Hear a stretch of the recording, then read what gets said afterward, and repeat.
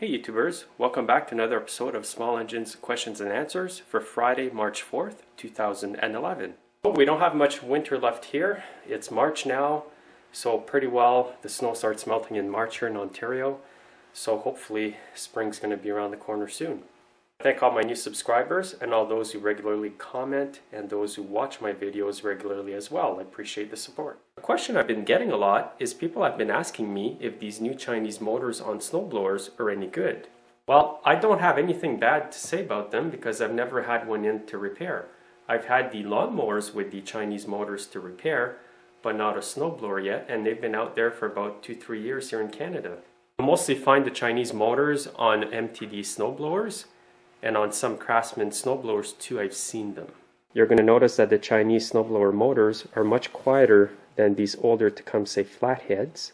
The only thing though that I've heard is that it's hard to get single parts for your motor. Like, to give you an example, if you go to get a carburetor part, apparently they will only sell you a whole carburetor, so that can kind of be an issue, and you can only get these parts sometimes from the manufacturer of your snowblower. So if you bought an MTD snowblower and you need a part for the motor, you have to go to MTD.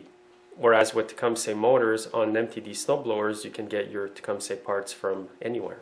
But I don't have anything bad to say about them. They seem to be good. They seem robust. They seem to be well built for the winter because they have a carburetor cover that covers the carburetor well. And I believe we're going to start seeing more and more of Chinese built motors on equipment. But on some snowblowers, they come with a 4-year warranty, so that's pretty good actually. In 4 years, you're going to know if something's going to break or not. And you're going to see some other branded PowerMore, especially on MTD machines, you'll see that. And some are branded something else, but it's pretty well all the same engine. To make your engine last longer, just keep it well maintained, change the oil often, and empty out the carburetor of fuel in the spring, or put some gas stabilizer in it and run it through just to keep it in good running order for the next season. Now my next question, a YouTuber is asking me if you need to sit your chainsaw for a couple months with the mixed gas in the fuel tank, can you use fuel stabilizer in the gas? He's probably wondering this because it's mixed gas and he's not sure if he can use the stabilizer in mixed gas. Well, the answer to that is yes, you can use fuel stabilizer even if it's mixed gas. So this is what I use, stable fuel stabilizer. Follow the instructions and you should have no problems.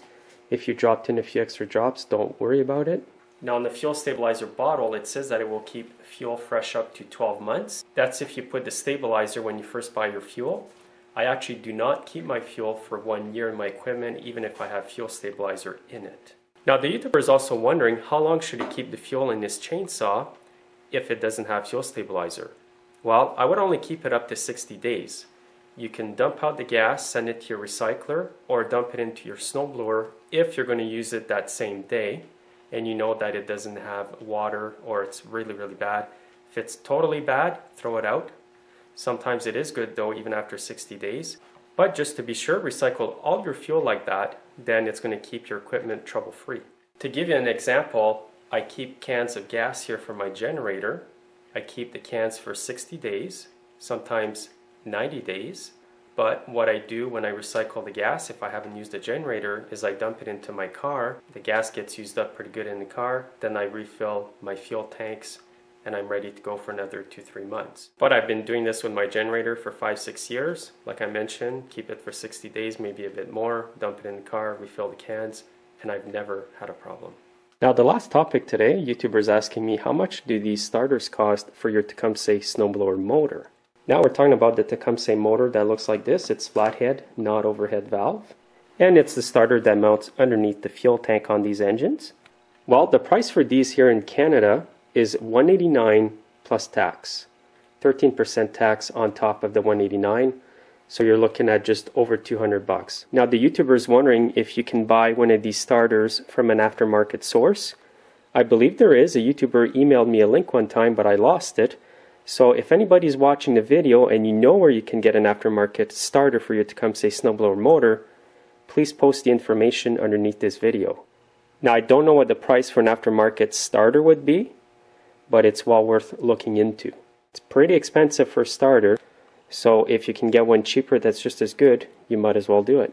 I've never used the aftermarket starter for the Tecumseh motor, But if you have, and you have experience as to the quality of that starter, please post the information underneath this video. Please post a link as well to where people can go and buy the aftermarket starter. Again, I want to thank everybody for watching and have yourselves a great weekend. See you next Friday.